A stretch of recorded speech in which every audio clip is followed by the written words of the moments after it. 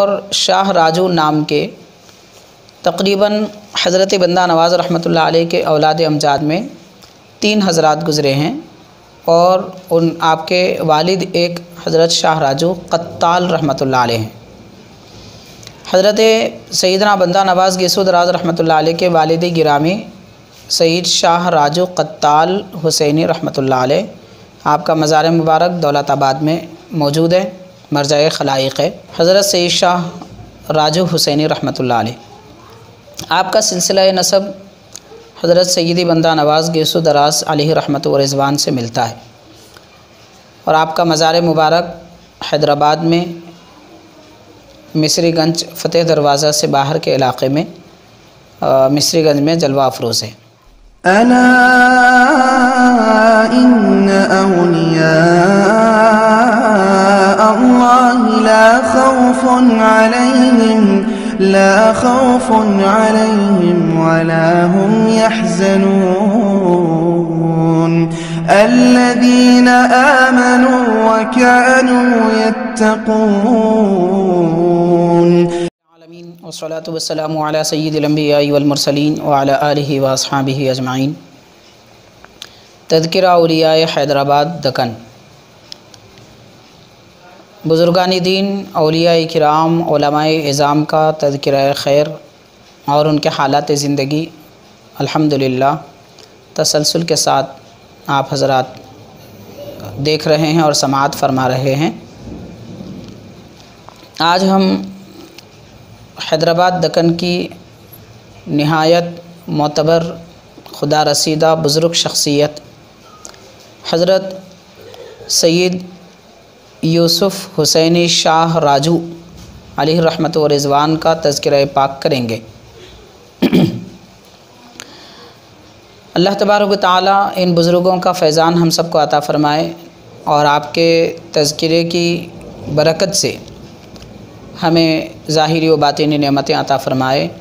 ख़ास तौर पर हज़रत सैयद शाह राजू हुसैनी रहमतुल्लाह अलैह आपका सिलसिला नसब हज़रत सैयदी बंदा नवाज़ गेसो दराज अलैहि रहमत व रिज़वान से मिलता है और आपका मज़ार मुबारक हैदराबाद में misrigunj फ़तेह दरवाज़ा से बाहर के इलाक़े में misrigunj में जलवा अफरोज़ है।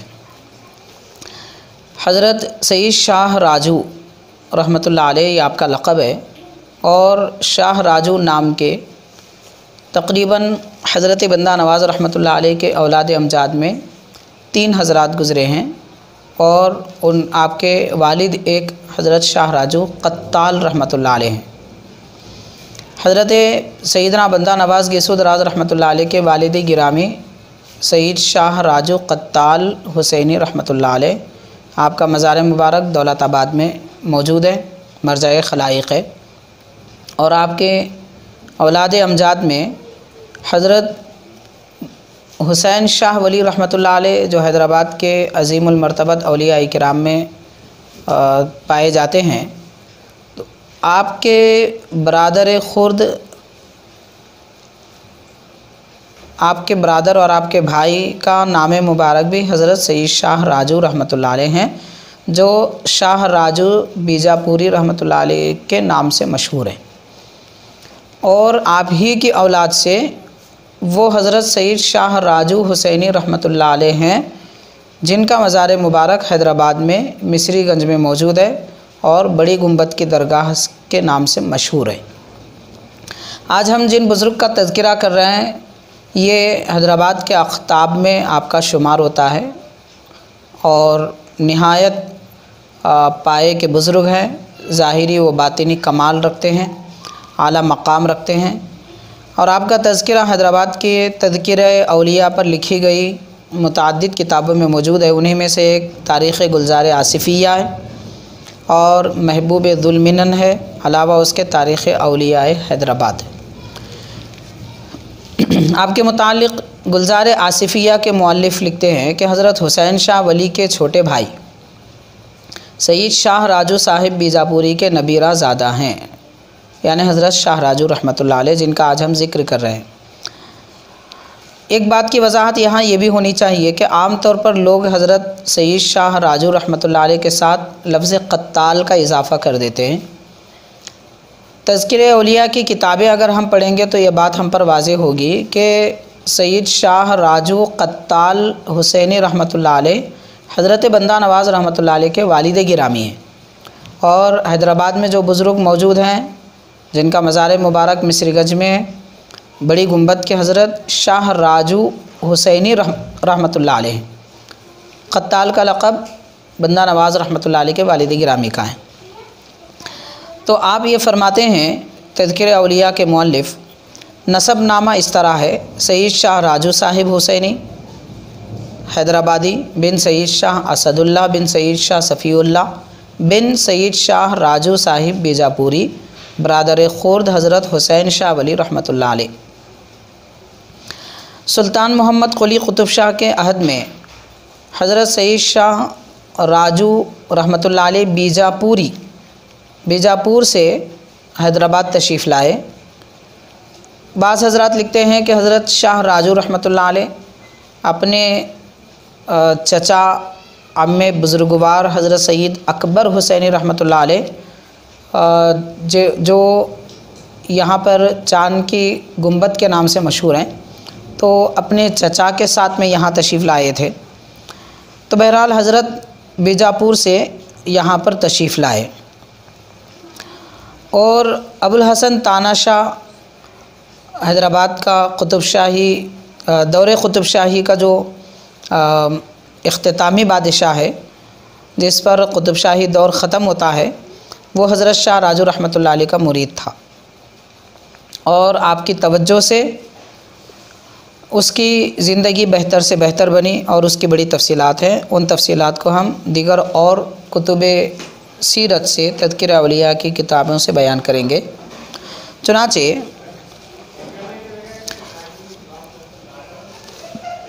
औलिया हैदराबाद के मुअल्लिफ़ लिखते हैं कि हज़रत सईद शाह यूसुफ़ हुसैनी सानी आपका नाम है और शाह राजू आपका लक़ब है। ये बुज़ुर्ग हज़रत ख्वाजा बंदा नवाज़ गैसो दराज रहमतुल्लाह अलैह के औलाद से थे। सिलसिला नसब इस तरह है, शाह राजू बिन शाह असदुल्ला बिन सईद शाह सफ़ीउल्लाह बिन शाह राजू बीजापुरी बिन शाह सफ़ीउल्लाह बिन शाह असदुल्ला अलैहिमुर रहमतु वर रिज़वान। आप बीजापुर में पैदा हुए, सिन्न शऊर को पहुँचे।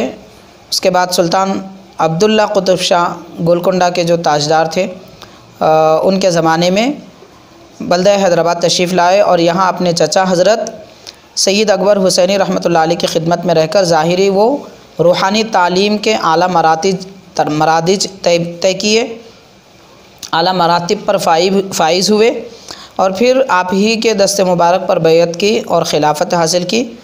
और सुल्तान अब्दुल्ला कुतुब शाह को हज़रत अलैहि रहमत व रिज़वान का बहुत अदब व एहतराम मलहूज़ था और मुतअद्दिद दिहात व मवाज़िआत जैसे बतौर जागीर हज़रत शाह राजू रहमतुल्लाह अलैह के नज़र बादशाह किए। अबुल हसन तानाशाह बादशाह के मुतालिक़ भी तफसीलात मिलती हैं, उसको हम अर्ज़ करेंगे। हज़रत सईद शाह राजू हुसैनी रहमतुल्लाह अलैह के मुतालिक़ ये लिखा जाता है कि आप उलूम ज़ाहिरी पर भी कमाल रखते थे, उलूम बातिनी पर भी कमाल रखते थे। बाज़ाब्ता आपकी तसानीफ़ हैं और ज़बान उर्दू में एक कलाम है जिसके मुतालिक़ औलिया हैदराबाद के मुअल्लिफ़ ने ये लिखा है कि वो हैदराबाद के कदीम कुतुब खानों में आपका कलाम मखतूते की शक्ल में मौजूद है और ज़ादुल मुमिनीन नाम की आपकी एक तसनीफ़ है जिसमें आपके मलफूज़ात को जमा किया गया है और उसका तर्जमा भी सज्जादा नशीन साहिब के शाह राजू सानी के नाम से मशहूर है। आपने इसका तर्जमा भी करवाया है और अपने इदारे से उसकी तबाअत भी करवाई है। चुनांचे बुज़ुर्गों की इन किताबों का हमें मुताला करना चाहिए। हज़रत शाह राजू रहमतुल्लाह अलैह के मुतालिक़ ये कि आप नमाज इशराक़ के बाद से दर्स हदीस, दर्स तफसीर, दर्स फ़िक़्ह भी दिया करते थे और आपकी खिदमत में हाज़िर होने वाले मुरीदीन, मुतक़िदीन और दीगर उलमा इकराम भी आपसे इस्तिफ़ादा फ़रमाया करते थे। चुनांचे ये औलिया इकराम की एक ख़ास शान होती है कि वो उलूम बातिन से पहले इल्म ज़ाहिर पर कमाल व दस्तरस हासिल करते हैं और इल्म ज़ाहिर व बातिन दोनों की नहरें लोगों के क़ुलूब में बहाते हैं और उनसे लोगों को फ़ायदा पहुंचाते हैं।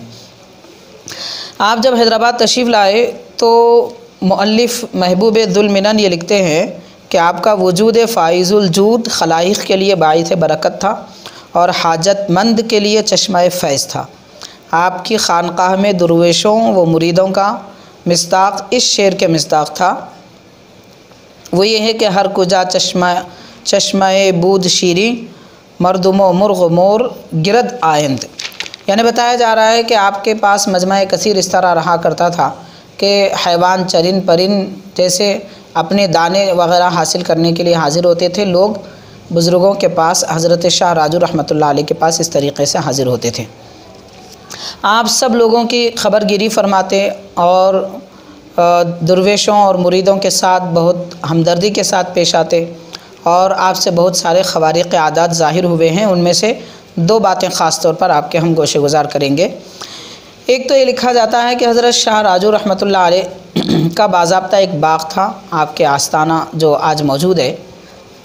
उस बाग़ में आप टहलने के लिए तशरीफ़ ले गए और वहाँ पर हमा अक़साम के फूल मौजूद थे जो शाखों को लगे हुए थे। उन फूलों के नाम भी तारीख़ में ज़िक्र किए गए हैं कि आप फूलों को देख रहे थे और देखा कि गुले मेहंदी गुले अब्बास के फूल और शिगोफ़े जो आप अपने दस्ते मुबारक में लिए हुए थे, अचानक अबुल हसन ताने शाह जो अभी बादशाह नहीं बना था मगर आपके मुरीद थे, तो वो आपकी खिदमत में आए। तो हज़रत ने अपने दस्ते मुबारक में जो फूल थे वो उसके हथेली पर मल दिए और ये फ़रमाया कि ए अबुल हसन, आज बादशाह के घर में उसकी लड़की की मेहंदी की रस्म हो रही है। मेहंदी की रस्म से मुराद शादियों की तैयारी मुराद होती है। खैर, तो फ़रमाया कि मेहंदी की रस्म हो रही है, चलो हम तुम्हारे हाथ भी लाल कर देते हैं। यानी इशारतन हज़रत ने पहले ये गोया फरमा दिया कि आज अबुल हसन न रहेगा, कोई खादिम नहीं रहेगा, बल्कि अब मुल्क दक्कन का एक ताजदार बन जाएगा और जो आगे चलकर ताना शाह के नाम से मशहूर होगा। चुनांचे हज़रत ने ये फ़रमाया और उसके कुछ अरसे के बाद में चंद लोग बादशाह की तरफ से हज़रत शाह राजू रहमतुल्लाह अलैह की खिदमत में आए और अर्ज़ करने लगे कि बादशाह ने आपसे गुजारिश की है कि बादशाह का रिश्ता जिस शख्स से तय पाया था उसके मुतालिक लिखा जाता है कि वो आलमगीर औरंगज़ेब रहमतुल्लाह अलैह के पास बाद में जाकर इन्होंने एक मकाम हासिल किया था, नाम था सैयद करबलाई। तो लिखा जाता है कि ये रिश्ता टूट चुका है। चुनांचे अचानक लड़की के निकाह के लिए कोई अक्लमंद और हुस्न ज़ाहिर और इल्म वाली किसी शख्सियत की ज़रूरत है। तो हज़रत शाह राजू रहमतुल्लाह अलैह ने अबुल हसन की तरफ इशारा किया और उसके बाद बादशाह के लड़की से अबुल हसन ताना शाह का निकाह हुआ। और चूँकि बादशाह की कोई नरीना औलाद नहीं थी, जिसकी वजह से बादशाह के इंतकाल के बाद में अबुल हसन बादशाह बन गए और ताना शाह के नाम से उस वक्त से वो मशहूर हुए। ये भी लिखा जाता है कि हज़रत शाह राजू रहमतुल्लाह अलैह एक मरतबा अपने बाग़ के चंद फल लेकर लोगों में तकसीम फरमा रहे थे और अबुल हसन जो आपके खादिम थे वो आए तो आपने उनको अनार अता फ़रमाया, अनार का एक टुकड़ा अता फ़रमाया। वो खाते रहे। कुछ देर के बाद हज़रत ने दरियाफ़्त फरमाया कि अबुल हसन कितने दाने खाए? तो उन्होंने अर्ज़ किया कि हज़रत 14 दाने खा सका हूँ। यानी वो अनार कड़वा था और अबुल हसन के अदब का तरीक़ा ये था कि वो कड़वा होने के बावजूद भी अपने मुंह में चबाते रहे और हज़रत जब तक के दरियाफ़्त न फरमाए खाते रहे। ये अदब होता है बुज़ुर्गों का कि वो जब कोई चीज़ अता फ़रमाते हैं तो उसको इख्तियार कर लिया जाता है और जब तक कि वो दरियाफ़्त न करें अपने हाल को बयान नहीं किया जाता। चुनांचे हज़रत ने फरमाया कि 14 दाने आपने खाए हैं तो 14 साल आप मुल्क दक्कन हैदराबाद की सल्तनत करेंगे और यहाँ के बादशाह रहेंगे। चुनांचे हज़रत की बशारत के मुताबिक और हज़रत के फ़रमान के मुताबिक और हज़रत के इख्तियार के मुताबिक अबुल हसन तानाशाह 14 साल तक मुल्क दक्कन के बादशाह रहे और बड़ी खुशहाली के साथ आपका सल्तनत का मामला गुज़रता रहा। आखिरकार हर एक हुकूमत को ज़वाल है, हर तरक्की को ज़वाल है। इस एतबार से सुल्तान औरंगज़ेब आलमगीर रहमतुल्लाह अलैह गोलकोंडा पर चढ़ाई किए और उसके बाद अबुल हसन तानाशाह को क़ैद किया। अब उसकी वजूहात क्या थी, ये एक बड़ी तफसीली बात है जो तारीख़ की किताबों में हमें मिलती है। उनमें से एक बात यह है कि अबुल हसन तानाशाह की तरफ से रियाया की देखभाली में तवज्जो ज़्यादा नहीं हो रही थी और ऐसे उमरा वज़रा उनके मौजूद थे कि जो जुल्म व ज़ियादती कर रहे थे। तो हर एक हुकूमत को जब ज़वाल मिलता है तो जुल्म व ज़ियादती की वजह से ज़वाल हो जाता है, और जब तक अदल व इंसाफ़ कायम रहता है, बादशाहों और उनके शहज़ादों के दरमियान में ईमानदारी, सलामती, ग़ुरबा परवरी, हमदर्दी का जज्बा जब तक रहता है, सल्तनत कायम रहती है। तो अबुल हसन तानाशाह से तो वाक़यतन ऐसी कोई ख़ता नहीं हुई थी, मगर वज़रा और उमरा चूँकि इनकी नरम दिली की वजह से, तानाशाह की नरम दिली की वजह से वो जालिम हो चुके थे। चुनांचे उसकी एक तफसील है, हम एक और अल्लाह के बरगुज़ीदा वली का तज़किरा करेंगे, उनमें इसकी तफसील बयान करेंगे कि ये तानाशाही हुकूमत का ज़वाल क्यों हुआ, कुतुबशाही हुकूमत का ज़वाल क्यों हुआ, और औरंगज़ेब आलमगीर रहमतुल्लाह अलैह को गोलकोंडा पर चढ़ाई करने की हाजत क्यों हुई, ज़रूरत क्यों हुई।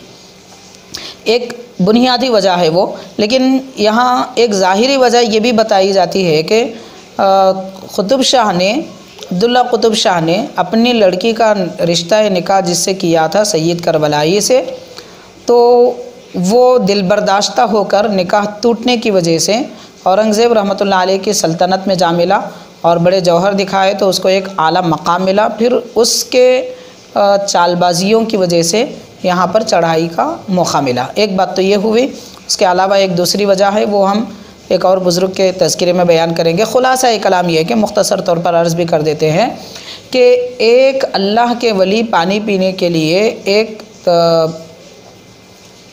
बौली पर गए और वहाँ पर पानी नोश फरमाना चाहते थे, लेकिन हुआ ये कि वो एक गवर्नर की बौली थी और उसने हज़रत को तलब करके माज़ल्लाह उंगली काट दी।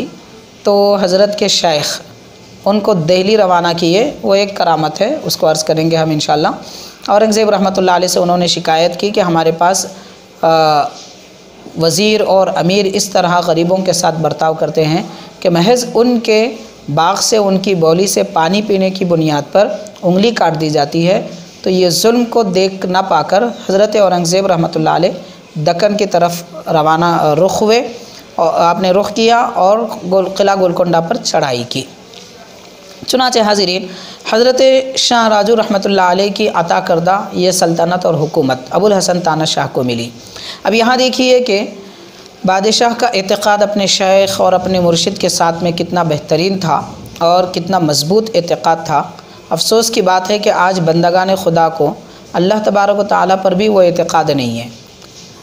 इतनी कमज़ोर आज हमारी कौम का एतक़ाद हो चुका है। हमें समझने की ज़रूरत है कि कितना पुख्ता एतक़ाद अपने अकाबिर पर, बुज़ुर्गों पर रखना चाहिए और उससे कहीं बढ़कर खालिक़ कायनात पर यकीन और तवक्कुल का मामला होना चाहिए। इसी का नाम ईमान होता है।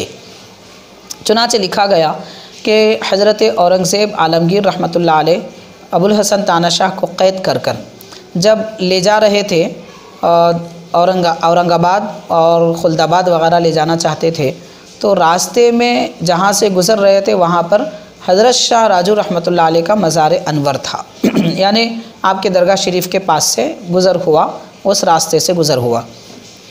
हज़रत शाह राजू रहमतुल्लाह अलैह का विसाल मुबारक एक कौल के मुताबिक, हम ये बात अभी तकमील करेंगे कि वाक़या क्या हुआ।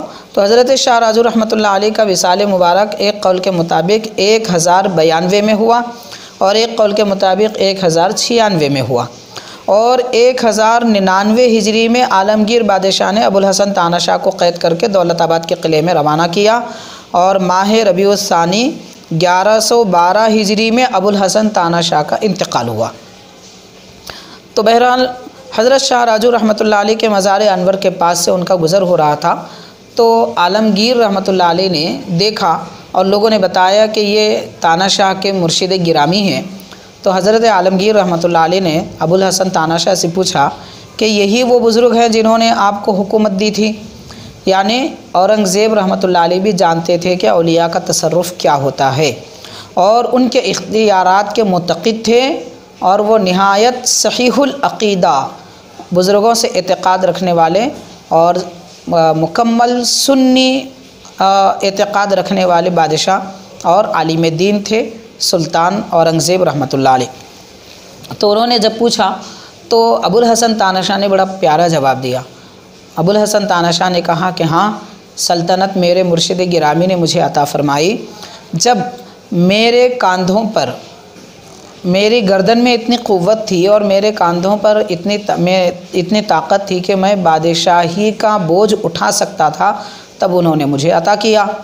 और जब इस बोझ से मेरी गर्दन टूटने लगी तो उन्होंने बलुत्फ़ करम और मेहरबानी से ये बोझ सल्तनत का मेरी गर्दन से हटा लिया ताकि इस बोझ के तले कहीं मेरी गर्दन न मुड़ जाए और मुझे नुकसान न हो जाए। तो हज़रत ने जिस तसर्रुफ़ से सल्तनत अता फ़रमाई, सल्तनत के लेने में भी आपका तसर्रुफ़ है और मेरी उसमें रज़ा है, मेरी उसमें मर्ज़ी है। आप जैसा फ़ैसला करते हैं मैं इस फ़ैसले को कबूल करता हूँ। बहरहाल हाज़रीन, एतक़ाद एक मोमिन का ऐसा होना चाहिए। मौजूदा हालात में हम देखेंगे कि आज मुसलमान इन वबाओं की वजह से, वायरस की वजह से कितने परेशान हैं और परेशानी में बदएतिक़ादी ऐसी लोगों पर तारी हो जाती है कि अच्छे खासे हम भला अच्छे थे लेकिन ऐसा क्या हो गया कि अल्लाह ताला ने ऐसा किया वग़ैरह वग़ैरह। याद रखिए कि सारी कायनात अल्लाह तबारक व तआला के दस्ते क़ुदरत में है। उसके मंशे और मर्ज़ी के मुताबिक सारे मामले और उमूर चलते हैं। बंदे को पहली बात तो ये है कि कुछ कहने का हक़ ही नहीं है, कुछ कहने का हक़ नहीं है। जैसे कि एक मालिक मकान, कितने बंदे हैं अपना मकान रखते हैं, अपना इख्तियार रखते हैं, अपना माल रखते हैं, वो जो चीज़ चाहे बेचते हैं, जिसको चाहे बेच देते हैं। उनके लिए वो अशिया जो हम बेचते हैं, फ़रोख्त करते हैं, ख़रीदते हैं, क्या उन्होंने कभी मिसाल के तौर पर मान लीजिए कि किसी ने कोई अपना मकान बनाया और मालिक मकान ने चंद ईंट ऐसे बनाए कि वो अपने ज़रूरत खाने में बैतुल खले में लगाए और कुछ ईंट ऐसे बनाए कि उसने अपने घर के उस कमरे में लगाए जहाँ पर वो इबादत करता है, जिसको मस्जिद बैत कहते हैं। क्या ईंटों को ये कहने का हक़ है कि वो ईंट ये नहीं कह सकती जिसको बैतुल खले में लगाया गया कि मुझे यहाँ क्यों लगाया गया? तो जैसे कि एक मालिक के ज़ेरे तहत में इख्तियार में बेजान अशिया होती हैं, अल्लाह ताला के मंशे और इरादे के तहत में सारी कायनात, सारी इंसानियत ऐसे ही है, वो उसका इख्तियार है, जो चाहे करे। और दूसरी बात यह है कि अल्लाह तबारक व तआला जो करता है, उसका जो फ़ैसला होता है हमारे हक़ में बेहतर और बेहतर ही होता है। हर एक, कुरान मजीद ख़ुद कहता है, ये इरशाद फरमाता है कि हर मुश्किल के बाद आसानी है। और उलमा इकराम ने यहाँ ख़ास तौर पर यह इरशाद फरमाया कि कुरान मजीद में सूरह अलम नशरह में जैसा कि आया है कि फ़इन्न मअल उसरि युसरा, इन्न मअल उसरि युसरा। यहाँ ये बताया गया कि दो आसानियों के दरमियान में एक तंगी है, यानी हर तंगी से, मुसीबत से और परेशानी से पहले भी राहत, आराम, सुकून, चैन होता है और हर मुसीबत और मुश्किल के बाद आराम, चैन, सुकून होता है। तो इंसान को उसकी ज़िंदगी में राहतें ज़्यादा और मुश्किलात कम दी जाती हैं, क्योंकि ये आजमाइश की दुनिया है। अगर यहाँ हम भूखे प्यासे भी अगर हैं मान लीजिए, तो उस वक्त हमें अल्लाह तबारक व तआला की तरफ रुजू करना चाहिए। अल्लाह तबारक व तआला के दरबार में गिड़गिड़ाएँ, मांगे उस परवरदिगार से। खालिक़ कायनात रिज़्क़ अता फ़रमाने का वादा फ़रमाया है। हमें गैरों की तरफ ललचाती निगाह से देखने की ज़रूरत नहीं है। अल्लाह तबारक व तआला की तरफ रुजू करें, उसकी ज़ात पर यकीन रखें, तवक्कुल करें। यकीनन खालिक़ कायनात जिस ज़माने में हमको राहतें अता फ़रमाया था, मुसीबतों के ज़माने में भी यकीनन राहतें अता फ़रमाएगा। और दूसरी बात यह है कि अल्लाह तबारक व तआला ने हमें जब सुकून, राहत, चैन अता फ़रमाया, तब तो हम अपने मालिक और मौला को याद नहीं किए और उसको भूल गए, और जब मुसीबत आ रही है तो अब शिकायत कर रहे हैं। आखिर कब अल्लाह के फ़ैसले से राज़ी होंगे? जब नेमतें अता फ़रमाया था तो भूल गए, जब मुसीबत आई तो शिकायत कर रहे हैं। मुसीबत अगर आती है तो इसलिए आती है ताकि बंदा अल्लाह की तरफ रुजू करे, उसे याद करे। और याद रखिए कि अल्लाह के ज़िक्र और उसकी याद से बढ़कर चैन सुकून इंसान के दिल को उसकी ज़िंदगी में अल्लाह के ज़िक्र से बढ़कर किसी और जगह से मिलने वाला नहीं है। खैर बहरहाल हम जिन हालात से भी गुज़र रहे हैं, अबुल हसन ताना शाह से भी हमको एक नसीहत मिलती है। वो ये है कि जब हज़रत शाह राजू रहमतुल्लाह अलैह की दुआओं से और आपके अल्ताफ़ व करम से जब बादशाहत मिली तो भी वो खुश थे, जब बादशाहत छीन ली गई तो भी फ़ैसला इलाही पर और अपने मुर्शिद के लिए हुए इस ओहदे पर, दोनों पर आप राज़ी रहे। शिकायत नुक् के ज़बान पर नहीं लाई, बल्कि ये कहा कि मेरी इस्तिताअत के मुताबिक उन्होंने दिया और मेरी इस्तिताअत जब कम हो गई तो वो ले लिए। ये कैफ़ियत हमें सबक के तौर पर हमें मिलती है। तो हम मोमिनीन को चाहिए कि हर हाल में अल्लाह तबारक व तआला की तरफ रुजू करें और नबी पाक रहमतुल्लिल आलमीन सल्लल्लाहु अलैहि वसल्लम के याद, आपका ज़िक्र और आपके दरबार अक़दस में दुरूद पाक की कसरत किया करें। फिर देखिए कि ये वबाएँ और बलाएँ किस तरीक़े से हमारे सरों से छट जाएंगी। फिर मौसम बहार आएगा, यकीनन हमारी ज़िंदगियों में फिर ताज़ा ठंडी हवाएँ चलेंगी, राहतें मिलेंगी और जो मुसीबत में अहले इस्लाम को मुब्तला कर रहे हैं वो ख़ुद परेशान रहेंगे। अल्लाह तबारक व तआला किसी को परेशान ना रखे, मगर कांटे रास्ते में जब डाले जाते हैं तो यकीनन वो पलटकर उसी आदमी को भी चुभ सकते हैं।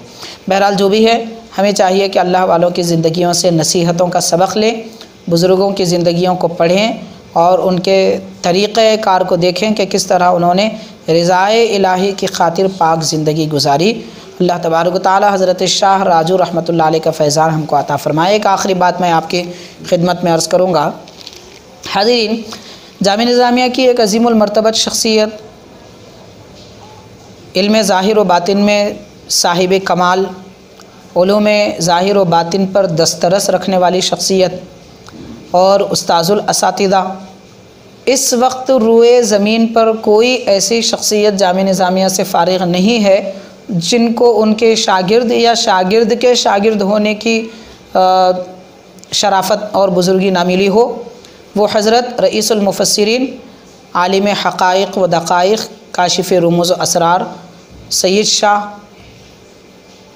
ताहिर रज़वी क़ादरी रहमतुल्लाह अलैह, जो जामिया निज़ामिया के शेख़ुल जामिया भी हैं और सदरुश शयूख़, एक ऐसे ओहदे पर आप फ़ाइज़ रहे कि आपसे पहले निज़ामिया में वो कोई ओहदा नहीं था और आपके बाद भी अब तक नहीं है और आइंदा भी नहीं होगा। बहरहाल इंशाअल्लाह ताला तो हज़रत सदरुश शयूख़ अल्लामा सैयद शाह ताहिर रज़वी रहमतुल्लाह अलैह अक्सर ये फ़रमाया करते और एक ज़माना इस बात पर गवाह है। मैं अपनी बात अर्ज़ कर रहा हूँ कि जब हम हज़रत की खिदमत में तालीम की गरज से आपके पास किताबें लेकर जाते थे और हमारे सफ़ के तलबा वग़ैरह भी मौजूद थे, बहुत सारे लोगों ने भी ये बात हज़रत की समाअत की है अपनी ज़िंदगी में। हज़रत अक्सर ये फ़रमाया करते थे कि मेरे वालिद गिरामी, हज़रत सदरुश शयूख़ फरमाते हैं कि मेरे वालिद गिरामी यानी हज़रत अल्लामा सैयद शाह इब्राहिम अदीब रज़वी रहमतुल्लाह अलैह, जो शम्सुल आरिफीन सैयदुल उदबा के लक़ब से फैज़याब है, फ़ाइज़ है। तो आप ये फ़रमाते हैं हज़रत सदरुश शयूख़ रहमतुल्लाह अलैह के मेरे वालिद गिरामी हज़रत अल्लामा सैयद शाह इब्राहिम अदीब रज़वी रहमतुल्लाह अलैह शागिर्द हज़रत बानी जामिया निज़ामिया ये इरशाद फरमाया करते कि हैदराबाद दक्कन की कुतबियत हज़रत सैयद शाह राजू हुसैनी रहमतुल्लाह अलैह के हवाले है। यानी हज़रत सैयद शाह राजू हुसैनी रहमतुल्लाह अलैह हैदराबाद के कुतब हैं। अब मैं यहाँ एक बात ये भी अर्ज़ कर दूँ कि कुतब किसी भी इलाक़े का एक होता है और इन सब पर जो सल्तनत रखते हैं वो कुतुबुल अख्ताब होते हैं, वो हज़रत गौसे आदम दस्तगीर रज़ी अल्लाह ताला अन्हु हैं। दुनिया में कुतुबुल अख्ताब एक ही हैं, कुतुबुल अख्ताब एक ही हैं, अलबत्ता कुतुब कई पाए जाते हैं। उनमें भी जो बड़े अख्ताब होते हैं वो 7 हैं, उनके मातहत जो और होते हैं वो इलाक़ाई एतबार से मुतफ़र्रिक़ और मुतअद्दिद हो सकते हैं। बहरहाल हज़रत शाह राजू रहमतुल्लाह अलैह हैदराबाद दक्कन के कुतब हैं और इरशाद फरमाया करते थे कि आपके हवाले कुतब इरशाद की ज़िम्मेदारी है। जैसा कि हमने इससे पहले अर्ज़ किया था हज़रत यूसुफ़ैन रहमतुल्लाह अलैहिमा के हालात में कि हज़रत मुहद्दिस दक्कन सैयदना अब्दुल्ला शाह रहमतुल्लाह अलैह ने फरमाया कि हज़रात यूसुफ़ैन क़ुत्ब मदार हैं। और हज़रत अल्लामा सईद इब्राहिम अदीब रहमतुल्लाह अलैह फरमाते हैं, जिसकी हिकायत हज़रत सदरुल शयूख फरमा रहे हैं कि हज़रत शाह राजू रहमतुल्लाह अलैह क़ुत्ब इरशाद हैं, यानी तहसील इल्म और मारिफ़ तसव्वुफ़ वग़ैरह के मामले हज़रत शाह राजू रहमतुल्लाह अलैह के हवाले हैं, और बाकी दुनिया की सल्तनत, रोज़ी, रिज़्क़ वग़ैरह का मामला हज़रत यूसुफ़ैन के हवाले है। बहरहाल हज़रत ने फरमाया कि वहाँ हज़रत के आस्ताने पर जाकर दरस निज़ामी जो तलबा पढ़ा करते थे, किताबें तफ़सीर, हदीस, फ़िक़्ह, इल्म मंतिक़ वग़ैरह, इल्म कलाम, ये सारी किताबें अगर हज़रत के आस्ताने पर जाकर पढ़ेंगे तो ज़्यादा फ़ायदा होगा। ये हज़रत सदरुल शयूख रहमतुल्लाह अलैह फरमाया करते थे। चुनांचे हाज़रीन, हज़रत के ये इरशादात बार बार सुनने के बाद मुझे आखिर के दिल में आया कि वहाँ पर जाकर हम पढ़ेंगे। चुनांचे दरस जामे निज़ामिया में तालिब इल्म के ज़माने में, दर्स के ज़माने में अक्सर बल्कि ज़्यादा तौर पर रोज़ाना एक अरसा ऐसा गुज़रा है कि अल्हम्दुलिल्लाह नमाज असर के बाद से लेकर इशा तक, कभी मगरिब से इशा के दरमियान में हज़रत के आस्ताने पर, हज़रत शाह राजू रहमतुल्लाह अलैह के आस्ताने पर हम हाज़िरी देते थे, चूँकि हज़रत सदरुल शयूख रहमतुल्लाह अलैह फरमाया करते थे। और वाकई ये बात महसूस की है कि जो किताब उस्ताद के समझाने पर फ़िलहाल उसी वक्त दर्स में तो समझ में आती थी जो मबाहिस, लेकिन बाद में फिर जहन से उड़ जाते थे, उसे हल करने में बड़ी दिक्कत होती थी। लेकिन वो मसाइल, वो इबारतें जो अदक हैं, मुश्किल हैं, हज़रत शाह राजू रहमतुल्लाह अलैह के आस्ताने पर हाज़िरी देकर वहाँ बैठकर जब पढ़ते हैं तो सारे मसाइल हल हो जाते और मुश्किलात दूर हो जाते, इबारतें हल हो जाया करती थी। ये तलबा ने महसूस किया है और मुझे आखिर का भी ये वाकई एहसास है। एक बात मैं ये भी अर्ज़ करूँ इससे मुताल्लिक़ कि इल्म मंतिक़ की जो किताब जमात फ़ाज़िल में जामे निज़ामिया में मुक़र्रर है वो है मुल्ला मुबीन, जो शरह सुल्लमुल उलूम है। सुल्लमुल उलूम की शरह मुल्ला मुबीन, ये बड़ी अदक किताब है और इंतहाई मुश्किल, उसकी दो दो सतरें समझना भी मुश्किल काम है। ये ऐसी किताब है, हज़रत हमारे उस्ताद मोहतरम हज़रत मौलाना मुफ्ती अब्दुल कुद्दूस रहमतुल्लाह अलैह, जो जामे निज़ामिया के अज़ीम सपूत हैं, हरफन मौला है, हरफन मौला है और हज़रत का विसाल हो चुका है। अल्लाह ताला आपको ग़रीक़ रहमत फ़रमाए, आला दर्जात अता फ़रमाए। नहायत तक़वा, परहेज़गारी का जामा पहनी हुई शख्सियत, ऐसी परहेज़गार शख्सियत देखने में नहीं आई। हम सुनते थे बुज़ुर्गान दीन ऐसे होते हैं, हमने हज़रत को देखा है, हज़रत मुफ्ती अब्दुल कुद्दूस अलैहि रहमत व रिज़वान को देखा है, वाक़ियतन हुलिया, लिबास, ऐन सुन्नत नबवी का पैकर, अखलाक, किरदार, गुफ्तगू ऐसी कि कभी बुलंद आवाज़ से आपको बात करते हुए कभी किसी ने सुना नहीं। और जब आप चलते थे, देखा गया है आपको, जब आप पैदल चलते थे तो निगाहें नीची रहती थी। ऐन सुन्नत नबवी के मुताबिक आपका उठना, बैठना, चलना फिरना, हत्ता के जो आम तौर पर उमूमन, ये हम उस ज़माने की बात कर रहे हैं जबकि लोगों में इतना शऊर भी नहीं था, अवामुन्नास में। हज़रत बाज़ाब्ता मिसवाक की सुन्नत पर भी पाबंदी फरमाया करते थे, मिसवाक की सुन्नत पर भी पाबंदी फरमाया करते थे। और सुन्नत पर अमल आवरी का ये आलम था कि अहादीस शरीफा में 2 वक्त के खाने का ज़िक्र मिलता है, सुबह और शाम, दोपहर के खाने का ज़िक्र उमूमन अहादीस पाक में नहीं है। यानी नबी पाक सल्लल्लाहु अलैहि वसल्लम का तरीक़ा मुबारक जो रोज़मर्रा ज़िंदगी के मुतालिक़ है, हज़रत मुफ्ती अब्दुल कुद्दूस रहमतुल्लाह अलैह इस सुन्नत पर भी अमल फरमाया करते थे। आप दोपहर का खाना तनावुल नहीं फरमाते थे। बहरहाल हाज़रीन, हज़रत ये मुल्ला मुबीन पढ़ाया करते थे। आपके तदरीस में हमारी जमात के कई तलबा माशाअल्लाह सब शरीक रहा करते थे, मगर उसके बावजूद भी जब तक हज़रत पढ़ाते तब तक मसला समझ में आता, इबारत आसान नज़र आती, मफ़हूम समझ में आता। जब किताब बंद कर दी जाती तो फिर सब हवाओं में उड़ जाया करती थी, कुछ समझ में नहीं आता था।